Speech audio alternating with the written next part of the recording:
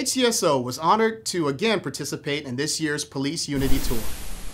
The event raises awareness of law enforcement officers killed in the line of duty and generates money for the National Law Enforcement Officers Memorial and Museum in Washington, D.C.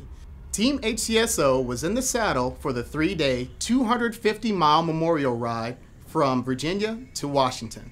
Along the way, they encountered plenty of salutes, honking horns, and waves from the public and fellow law enforcement officers. Another great job by our people to help honor our fallen heroes of law enforcement.